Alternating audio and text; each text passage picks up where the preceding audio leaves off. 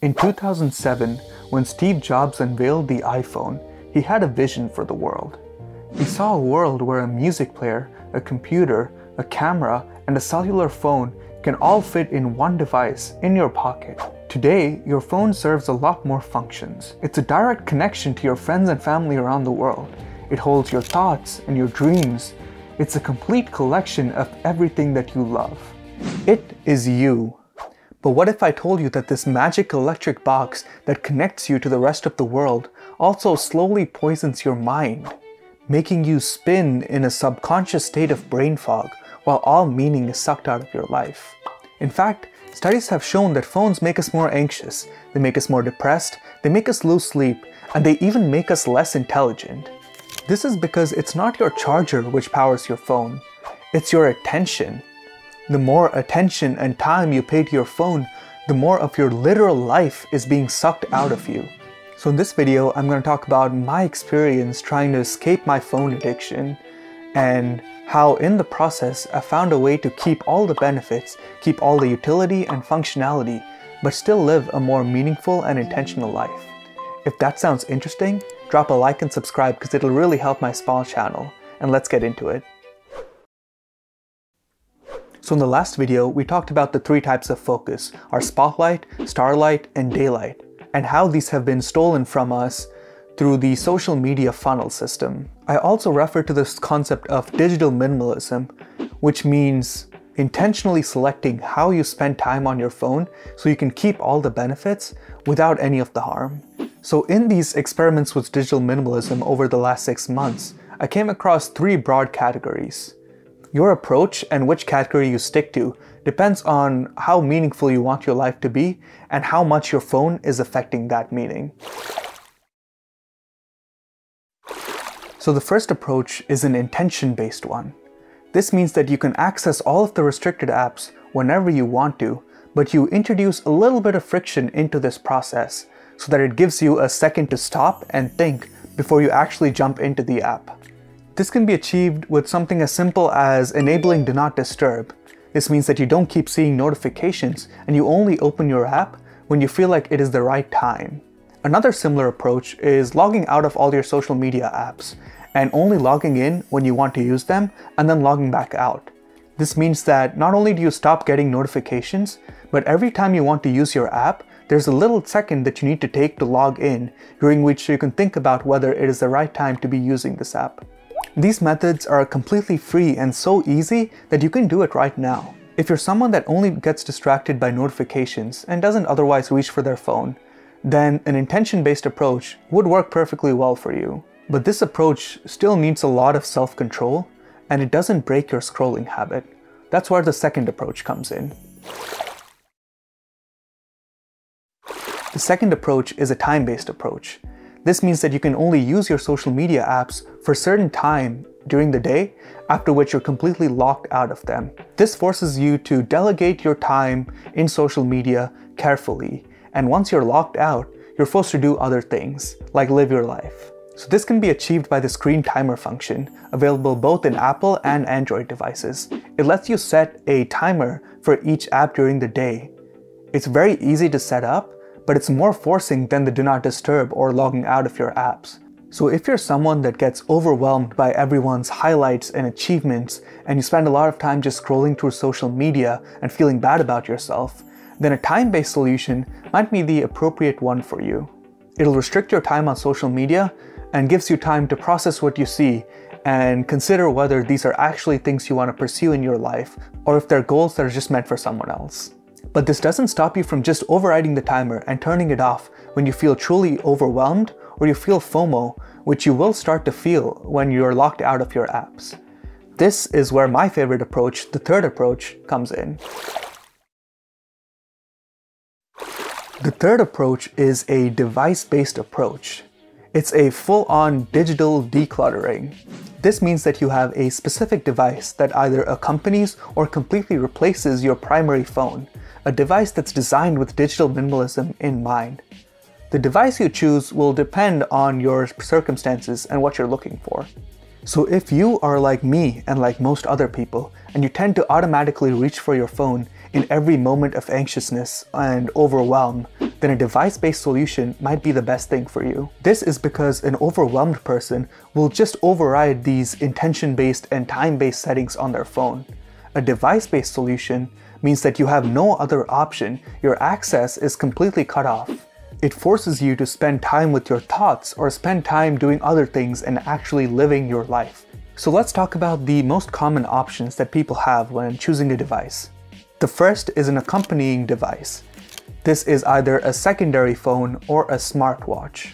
This means that when you step outside of your house, you have your main phone, which has your SIM card and everything. But within your house, you have a secondary phone that doesn't have access to any social media. Alternatively, when you're at home, you lock away your primary phone and only use your smartwatch, which you can use to answer calls and reply to texts, but you can't do much more than that. This solution is perfect for someone who already has a spare phone lying around or who already uses a smartwatch. It just takes a little bit of adding a system to your life that protects your time and energy. So having no social media access on your secondary phone means that you're less likely to get distracted when you're answering important calls and texts. The same way, you can't scroll through social media on your smartphone, which means you're less likely to get distracted again. Your secondary option is to completely replace your primary phone with a digital minimalism phone.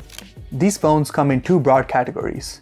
The first is a fully functioning, fully fledged Android phone, but just one that's really tiny.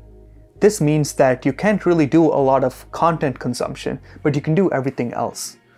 The second is a phone with restricted features, something like an e-ink display that doesn't have access to a lot of apps other than calls and messages. Both of these choices have their pros and cons, so it comes down to personal preference and what you want to use your phone for. I ended up picking the tiny phone, and I'll talk about my experience with it later on in the video. So your third option is to buy a dumb phone or an old school phone that just doesn't have any internet access, something like a Nokia phone. For me, I believe this is too far and it's kind of unnecessary because it takes away a lot of the functions that makes phones convenient, things like maps and Uber. But for you, if you're really the person that feels like your phone is completely ruining your life, then this may be a suitable option. But I would recommend that you try the other options first.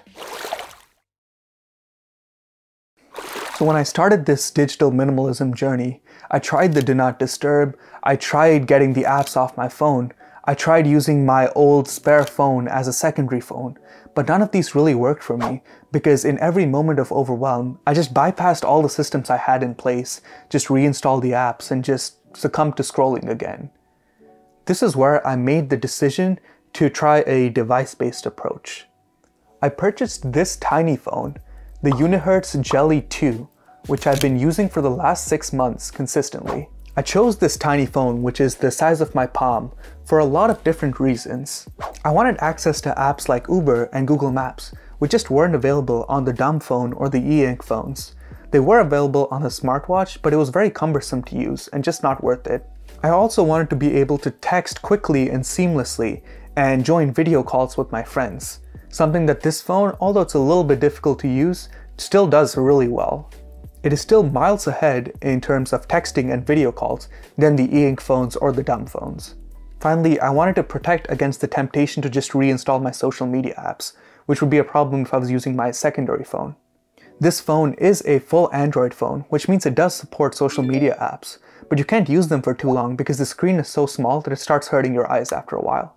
So when I first switched my SIM over to this tiny smartphone, there was a little bit of emptiness that I kind of felt in my life. I turned off my primary phone and put it away in a drawer. I then started to realize how much I actually reached for my phone during the day. There was absolutely nothing to do on this phone, but I still kept picking it up and looking at the wallpaper, just unlocking it and locking it again. And this just shows my desperation to use my phone when I'm feeling overwhelmed. At some point, I started convincing myself that having this tiny phone was taking away from my learning time. I'm someone that likes to learn a lot as much as I can whenever possible. And I started convincing myself that when I scroll through social media, I'm actually learning a lot. I'm getting a lot out of this information. This is of course a false belief because most of that information is just entering one side of your brain and leaving the other. There was just that twitching, clawing feeling in my head that accompanied my need to keep checking my phone. But what surprised me was how quickly this feeling just completely disappeared. Within 1 week, I was no longer obsessively reaching for my phone every second of the day. I slowly started getting back into more of my hobbies, like solving the Rubik's Cube instead whenever I felt fidgety, or listening to podcasts when I felt like consuming some content that wasn't too overwhelming. This is around the time I started reading a lot more as well, and you can watch my video about how I started reading more over here. Finally, I also started sleeping better, because instead of taking my phone to bed, I was taking my Kindle to bed, which really helped me consume slow and meaningful content as I fell asleep. So this phone is still my primary phone, even today. It is completely forcing, there are no overrides, and even if you download social media, there's no way that you're going to use it obsessively. All the apps you need are still available and functional, even though there is a little bit of compromise in terms of UX just because of the really tiny screen. Of course, the keyboard on this device is going to be really tiny, but it's actually very easy to type on it. Because of swipe typing, I can almost match my typing speed on my regular device. There are a few cons with this device, the main one being the camera quality is just not up to par. Also, when you're at restaurants and are trying to read text from images, like the menu, it becomes really cumbersome.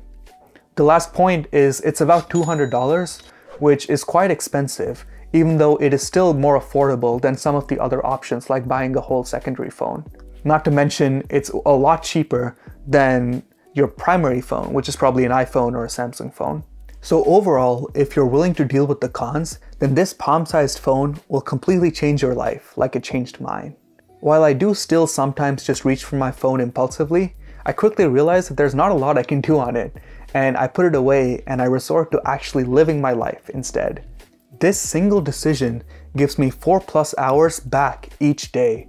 It gives me time to live, it gives me time to explore the world, it gives me time to talk to you guys through these videos. It gives me back my daylight. So I hope this video helps you question your relationship with your phone. Maybe you've already turned on Do Not Disturb or already placed a screen timer. But if you're really serious about living a meaningful life, then I really hope you consider trying a device-based solution, something like this tiny phone. I promise you that this single purchase will have a big impact on your life if you can stick to it. And if you got back 4 hours each day, imagine what you could accomplish. In fact, let me ask you this, what would you do with 4 hours back each day? Well, leave your answer in the comments. Thank you for watching, and I'll see you next time.